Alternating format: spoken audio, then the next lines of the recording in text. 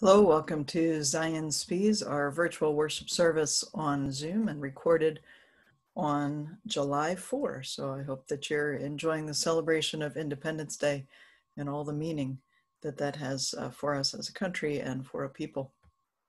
I'm Pastor Rebecca Knox. It's a pleasure to be with you today. We start our worship with "My hope is built on nothing less." And we remember we are prisoners of hope.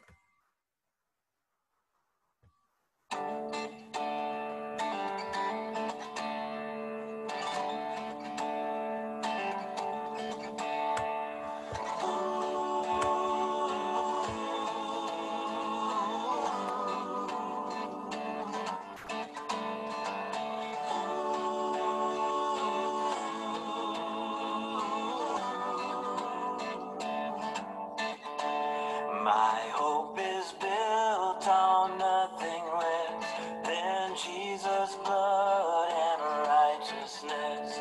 I dare not trust the sweetest frame, but wholly lean on Jesus' name. On Christ the solid rock I stand, all other ground is sinking sand. All other ground is sinking sand.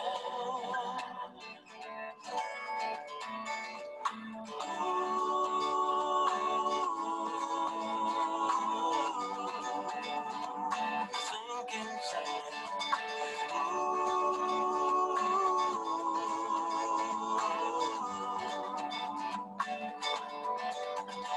His oath, his covenant, his blood support me in the whelming flood.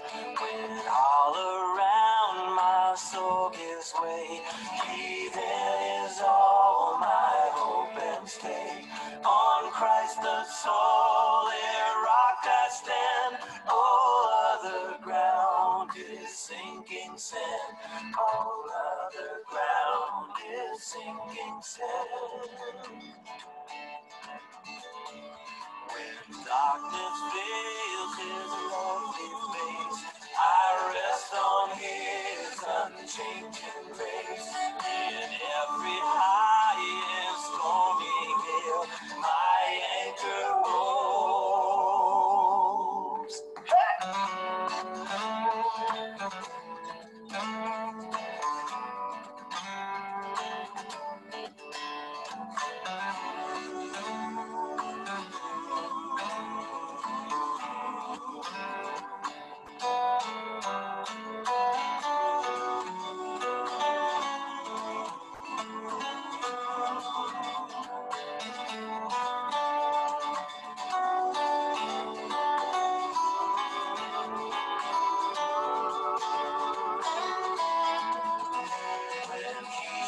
Come with trumpet sound, oh may I then in him be found, dressed in his righteousness, flawless to stand before the throne.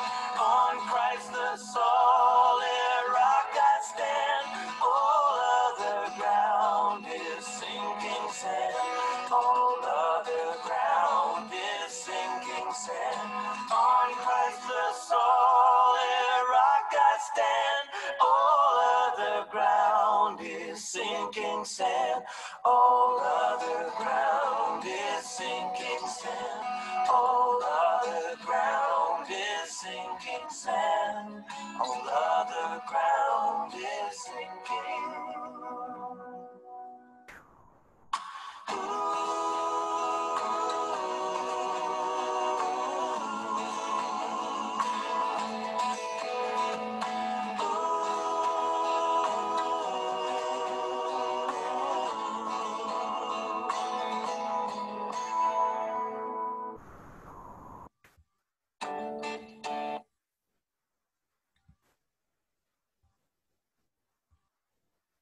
Our hope is built on nothing less. Thank you to the Island Sing for that.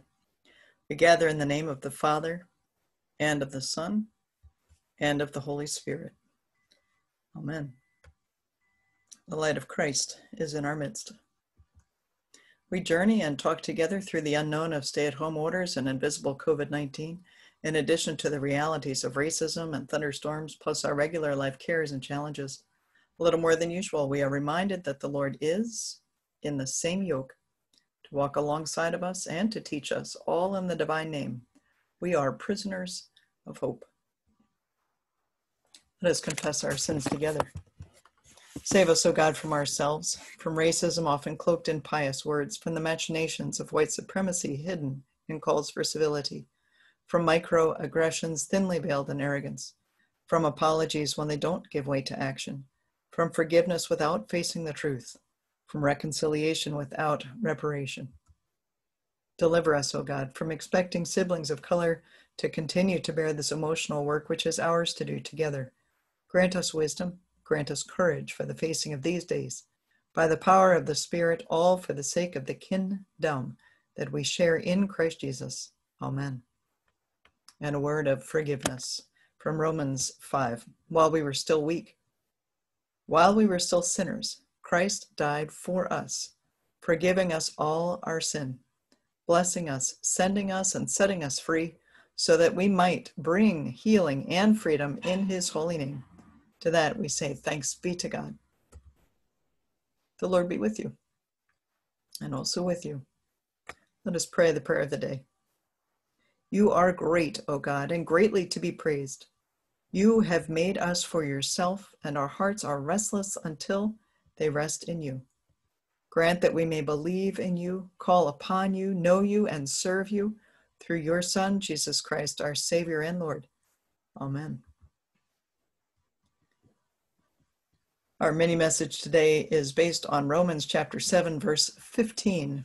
You might be familiar with the concept of having an angel on one shoulder and a devil on the other. So, have you guys ever been in this situation? My dog thinks about it every now and then. The angel dog says scratch on the door to get let out. The devil dog says just pee on the rug. Did you ever do something that you knew you should not do? I do, even when I know that I shouldn't. Sometimes it's sneaking a snack when I'm trying to lose weight. Sometimes it's bigger. Sometimes it's being mean to people around me when I'm grouchy.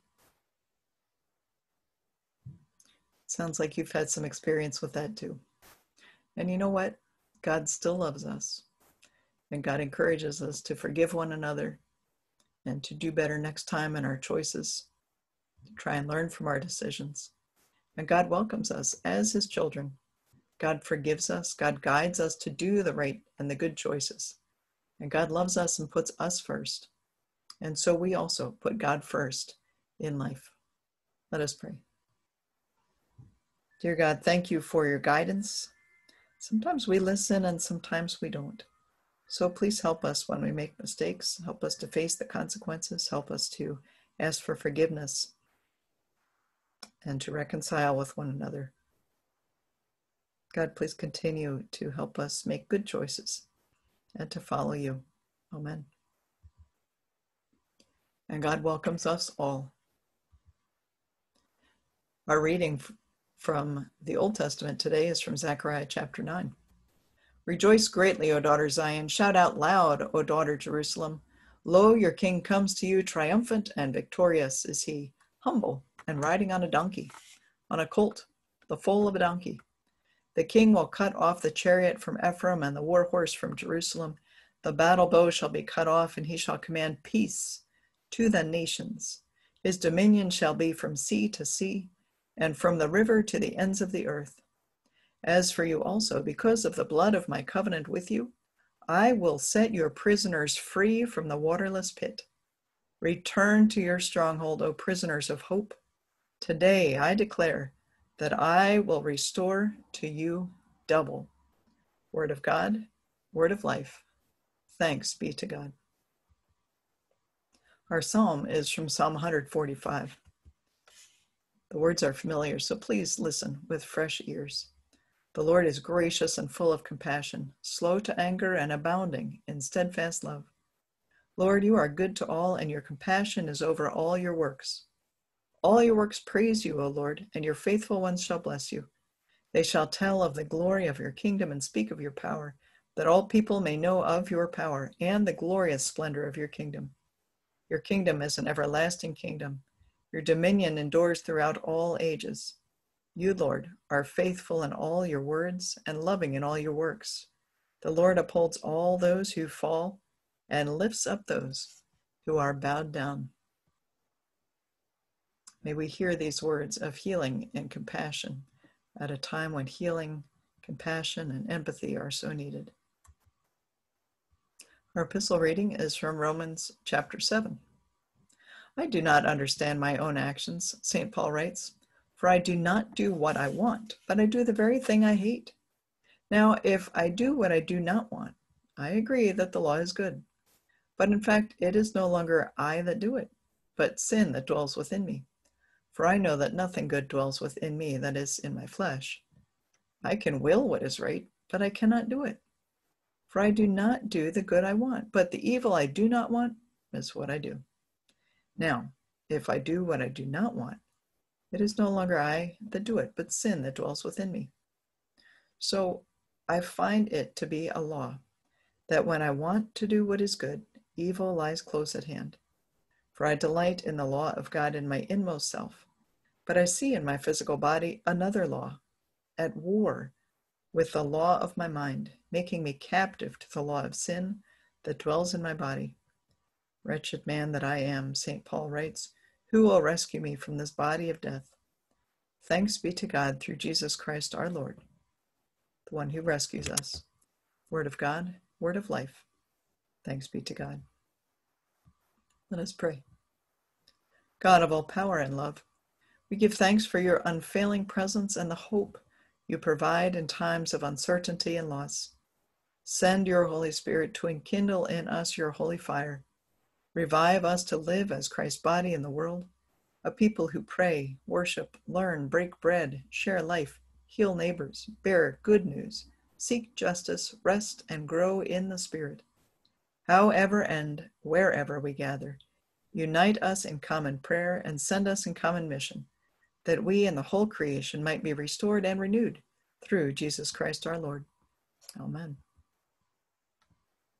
The Holy Gospel is according to Matthew, the 11th chapter. Glory to you, O Lord. Jesus said, to what will I compare this generation? It is like children sitting in the marketplaces and calling to one another, we played the flute for you, and you did not dance. We wailed, and you did not mourn. For John came neither eating nor drinking, and they say, he has a demon. The Son of Man came eating and drinking, and they say, look, a glutton and a drunkard, a friend of tax collectors and sinners. Yet wisdom is vindicated by her deeds. At that time Jesus said, I thank you, Father, Lord of heaven and earth, because you have hidden these things from the wise and the intelligent and have revealed them to infants. Yes, Father, for such was your gracious will. All things have been handed over to me by my Father, and no one knows the Son except the Father, and no one knows the Father except the Son, and anyone to whom the Son chooses to reveal the Father. Come to me, all you that are weary and carrying heavy burdens, and I will give you rest, Jesus says. Take my yoke upon you and learn from me, for I am gentle and humble in heart, and you will find rest for your souls, for my yoke is easy and my burden is light. The Gospel of the Lord. Praise to you, O Christ. The sermon is based on Zechariah chapter 9, Matthew 11, and a little bit from 2 Corinthians 4. A quote from Omid Safi. As Desmond Tutu says, hope is being able to see that there is light despite all of the darkness. For hope to exist, there has to be darkness. For hope to be real, there has to be a prison, and we in the prison.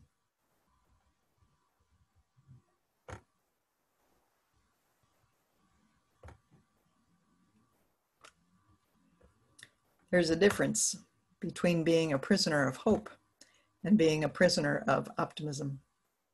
I am optimistic that we can meet together outside the summer.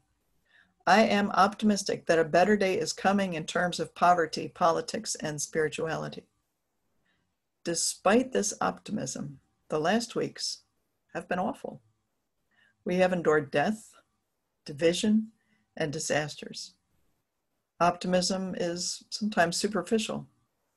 It takes all the pain and suffering, and like the moose in the little cartoon that I sent you on email, it paints a thin, bright line around any dark cloud, a pretend silver lining, like someone faking a smile to make others more at ease, while the truth is that there is a ton of hurt, anger, or pain inside.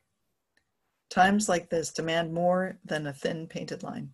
Times like this demand more than a fake smile or a platitude like everything's going to be okay. Really, tell Zechariah's neighbors who have been starved out of their walled city of Jerusalem, which was then reduced to rubble before they were marched on their own trail of tears hundreds of miles into slavery and servitude, which lasted decades. Everything's going to be okay? No, it is not. There is darkness of the soul. There are times when it feels like there is no way through and no way out. There are times when we feel helpless and imprisoned. This is where we start, at the bottom, with nothing. Well, almost nothing. We have breath. We are still alive. Maybe only a little. Maybe it's hard to breathe. Maybe we are grieving those who are no longer living and breathing beside us. And yet, we are alive. Here is hope. Not optimism with its peppy cheers and measured by outcomes. Hope begins in prison, in prisoners, in the dark. Hope ignites when the outcome is still undetermined and unpromised. Hope starts with a recognition deep within life, sometimes most clearly felt when the emotional or the physical pain is intense. Like a seed buried in the darkness of well-fertilized soil, there is stirring, a moment of breaking that protective shell covering, a vulnerable little shoot striving through the darkness toward the warmth of the sun, and a counterbalance, a tiny tendril, yearning for moisture, anchoring this hope, still in darkness, still a prisoner, yet living, striving, yearning to be. Here we are on Independence Day weekend, living in a country which has sometimes been the prisoner and sometimes been the oppressor, celebrating liberation from darkness, and other times incarcerating people of disproportionate economics and ethnicities into darkness. On Independence Day, we celebrate sacrifice. We celebrate determination. We celebrate resilience.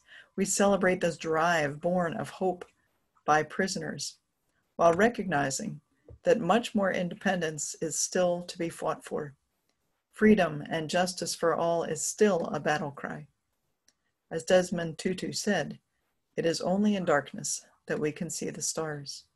We are prisoners of hope. Aaron Sanchez writes in Sojourners magazine, hope is a desire for something, a want of an expectation. It retains an air of uncertainty, which requires a modicum of faith. In the midst of apartheid in South Africa, Archbishop Desmond Tutu was not optimistic about the possibility of change. He was confined by the circumstances of his time and place. He was enclosed in a system of racial politics and racial discipline.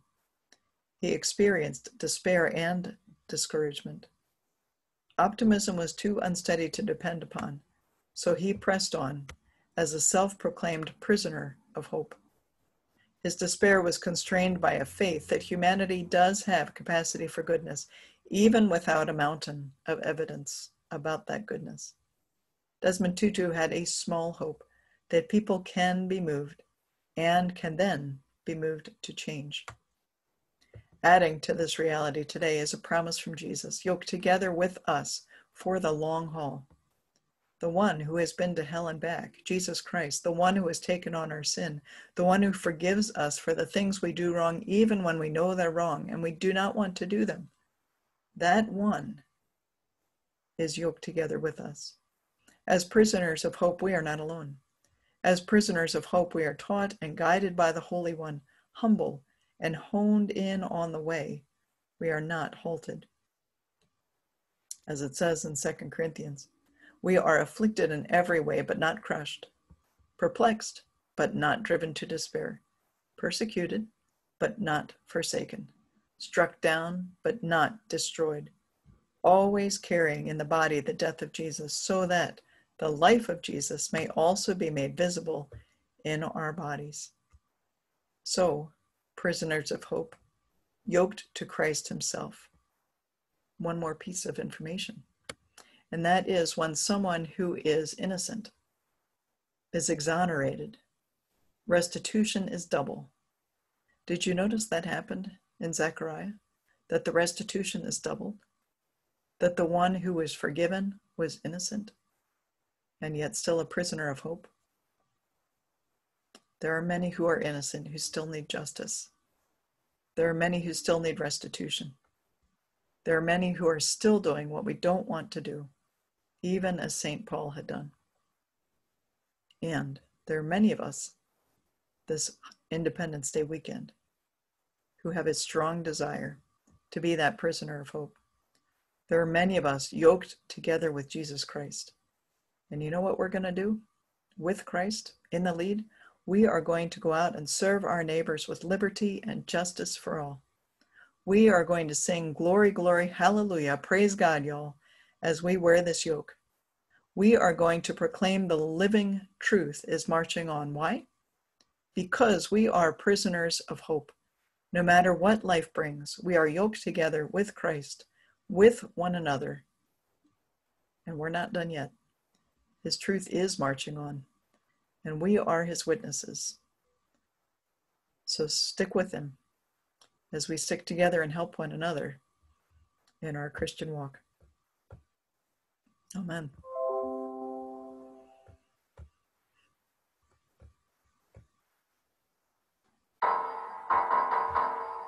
Mine eyes have seen the glory of the coming of the Lord. He is trampling out the vintage where the grapes of wrath are stored. He hath loosed the fateful lightning of his terrible swift sword. His truth is marching on. Glory, glory, hallelujah. Glory, glory, hallelujah. Glory, glory, hallelujah. His truth is marching on. I have seen him in the watchfires of 100 circling camps. They have builded him an altar in the evening dews and damps. I can read his righteous sentence by the dim and flaring lamps. His day is marching on. Glory, glory, hallelujah.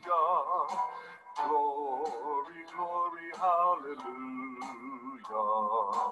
Glory, glory, hallelujah.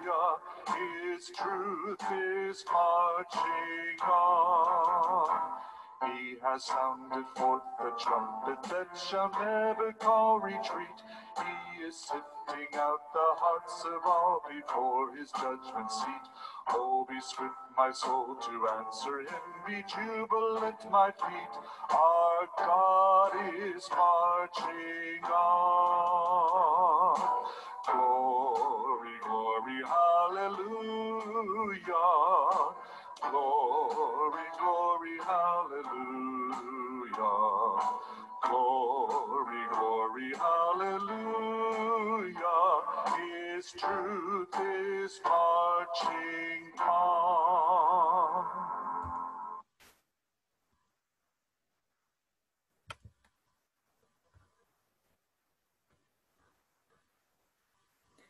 Jesus said, I am the way, the truth, and the life. His truth is marching on. Please join me as we profess our faith using the words of the Apostles' Creed. I believe in God, the Father Almighty, creator of heaven and earth. I believe in Jesus Christ, his only Son, our Lord, who was conceived by the Holy Spirit, born of the Virgin Mary, suffered under Pontius Pilate, was crucified, died, and was buried. He descended to the dead. On the third day he rose again. He ascended into heaven and is seated at the right hand of the Father. He will come to judge the living and the dead. I believe in the Holy Spirit, the Holy Catholic Church, the communion of saints, the forgiveness of sins, the resurrection of the body, and the life everlasting. Amen. All are welcome at the altar as we gather and bring our thanks, our praise, and our prayers. We thank God in the midst of fear and struggle that Christ brings us through as witnesses of grace, as prisoners of hope. God gives us diverse languages, ethnicity, culture, and backgrounds, and we are unified, not uniform. God walks with and leads us, yoked together. For all this, we give thanks. Please join me as we lift our hearts to God, our stronghold, for all the needs of the world. We respond to each petition with the phrase, "In mercy, receive our prayer." We pray for the church around the globe where Christians are assembling for worship.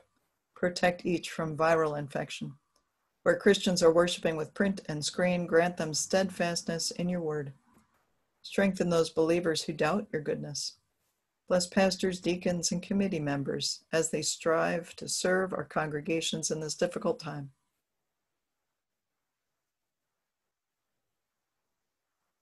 O God, you are gracious and full of compassion. In mercy, receive our prayer. We pray for the well-being of creation. Grant renewal to the air, the waters, and the lands.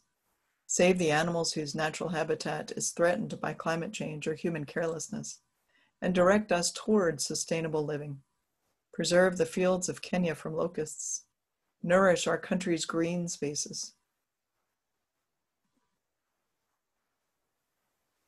We pray for the nations. Keep the world from war. Pave the way for just elections. Protect citizens from the designs of autocratic rulers.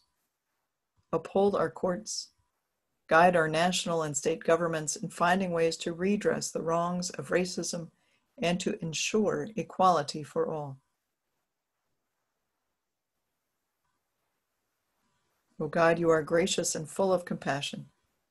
In mercy, receive our prayer. Let us pray for all who are oppressed or enslaved or poverty-stricken.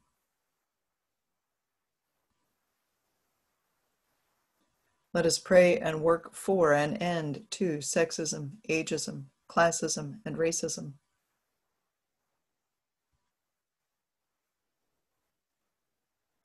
We pray for all who are sick and suffering, all preparing for surgery and those healing from surgery, including Bill, Ken, Hong, those who would like to remain known only to you. Console the fearful, feed the hungry, house the homeless, shelter the runaways. Guide us in that same yoke, that we may participate and heal the many who are newly afflicted with the coronavirus. Guide researchers, Lord, in discovering a vaccine, and visit the sick whom we name here. Those in hospitals and institutionalized patients, including Elizabeth, Chuck, Anna, and Claire. For those who have COVID-19 and their families, for their healing, especially for Mick, Chloe and her family, for Rob. We pray for those with chronic conditions that you would bring wholeness to Bob, Darlene, Pat, Dorothy, Barbara, Mike, Linda, Jim, Brian. We pray for Kathy, Nick, Kristen, Elaine, Teresa, Bob, Shirley, Sandy, Robert, Susan and her family, for Rhonda, Sophia, Joe, Naomi, Duke, Jay, Ken, Bob, Matthew, Teresa, Carol, Marcia Rose, Doris, Joel, Carol, Ann, Greg. Hear us, O God, our light and our shield. Your mercy is great. We pray for infants and young children, that they be carefully tended. We pray for teens, that they keep patience throughout the contagion. We pray for school boards, that they find solutions for the fall semester. We pray for the unemployed, that they find jobs, for the underemployed, the temporarily laid off, including Bonnie, Darlene, and Sandy. We pray for medical workers that they remain healthy. We pray for the aged, especially those in care facilities, that they find companionship in your presence. Pray for Betty, Lester, Richard, Michael, Sharon, Pearl, Leon, Betty, William, Grace, for Dr. AJ, Tammy. O God, you are gracious and full of compassion. In mercy, receive our prayer. Let us pray for military, including Dorothy's family, Lily, and Dominic, who just deployed this week. We pray for Paul's grandson, who was also deployed this week. We give thanks for those who have died in the faith, especially the martyr Jan Hus and the monk Benedict of Nursa. Comfort all who mourn their dead, even as you welcome these into your arms in your heavenly kingdom. We thank you for welcoming Paul, Joyce, Shirley, Harry, Donald, Bob, Jaden, Brennan, Arlene, Betsy, Betty, Rich, Donald, Kathy and Mark's mom, Mary Jane. And Lord, we pray for all who grieve, all who mourn, all who miss these and other loved ones. Please bring compassion, comfort, and condolence. Lead us in that yoke to be there as well. And at the end, bring us and all your people into your eternal rest. O God, you are gracious and full of compassion. In mercy, receive our prayer. Receive our thanks, Lord, that we continue to be a family of faith, even as we're under different roofs. We thank you that Tina has married Josh and Samantha has married Nate. We celebrate with anticipation and joy the upcoming marriages of Tanya and Matt, of Nick and Adrian, who just got engaged last week. We thank you for Diana and her graduation, for Christine's upcoming birth, for the healing of Catherine, and for the sometimes painful process of ongoing healing from racism, from surgeries, from injustice, from emotional, spiritual, and physical wounds, especially here at the close of Pride Month. We recognize all the strides that have been made by our LGBTQIA brothers and sisters, and all that need to still happen. We thank you, Lord, for the unconditional love of animals that live among us, especially for Lady, a puppy now living with Kathy and Roger. Hear us, O God, our light and our shield. Your mercy is great. We pray finally for ourselves. Show us that the yoke of faith is easy. May we find our rest in you. Hear now our private petitions.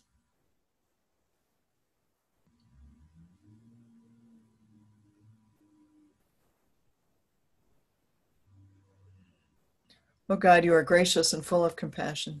In mercy, receive our prayer. Receive our praise.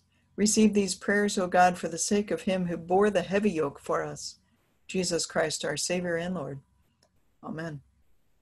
Please join me as we pray the prayer that Jesus taught. Our Father, who art in heaven, hallowed be thy name. Thy kingdom come, thy will be done on earth as it is in heaven. Give us this day our daily bread, and forgive us our trespasses, as we forgive those who trespass against us. Lead us not into temptation, but deliver us from evil.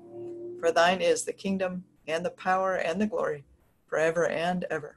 Amen. Our hymn is, I Heard the Voice of Jesus Say. It's Evangelical Lutheran Worship Hymnal 611.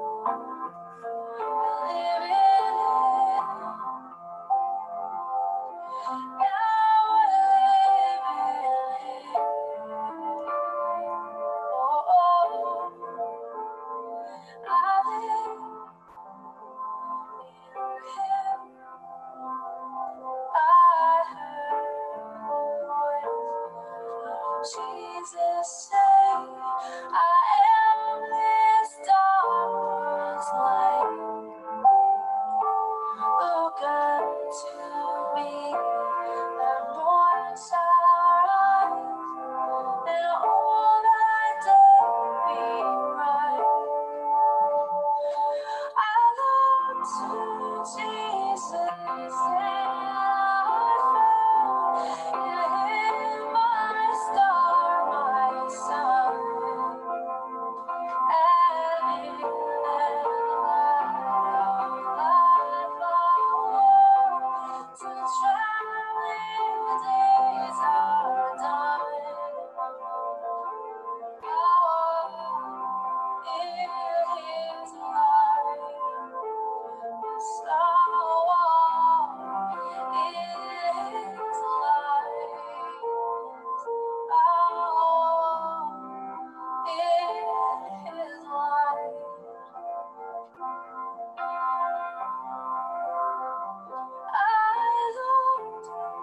Jesus, and I felt my star, my sun, and light of life I'll walk till traveling days are done.